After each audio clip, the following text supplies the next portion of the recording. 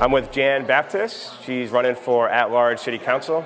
Jan, if you are elected, what are your top priorities for 2012 and 13 being on the City Council at large? Right. Well, at large is a different kind of an animal than ward councilors, but I think my biggest thing would be still constituent services. I want to make sure that our citizens are getting what they need and understanding what's available for them in the city.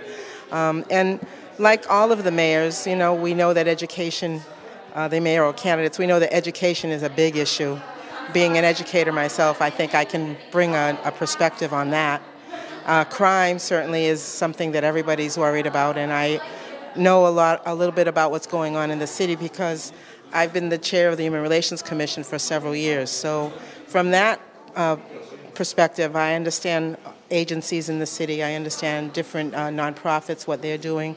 I have a relationship with the police department and trying to get a relationship going with the fire department. We have all those great new cadets. So the city is a huge animal with a lot of different things that are happening in the city. And I think what we wanted to do is make things accessible to our citizens, both in terms of understanding what's there for them and understanding the limits of what we can and cannot do. And that brings us to the budget.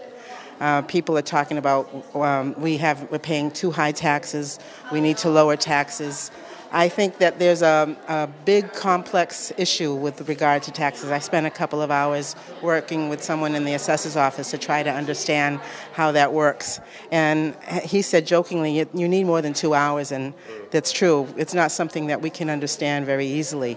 But I'm a quick learner, and I'm a dedicated person. I'm retired from Bristol Community College. I did education for 36 years there. I'm still on the faculty. So I'm looking forward to what I can bring to the concept of education. I think one of the things that I'm critical about is the mayor's relationship right now with the council. I think that's been a negative, and it's stopped us from moving forward. So I hope, I'm known for my mediation skills. I hope that I can bring that to the council. I think I'm a choice. I'm a new voice. I'll ask questions that maybe haven't been asked for a long time. And I always tell my students when I'm trying to open their minds a little bit about a little joke about three generations of women and their families sitting around Easter dinner, and the cook brings the ham to the table, and the mother says, "Why did you cut the ends of the ham?" And she said, "Well, because my mother did it."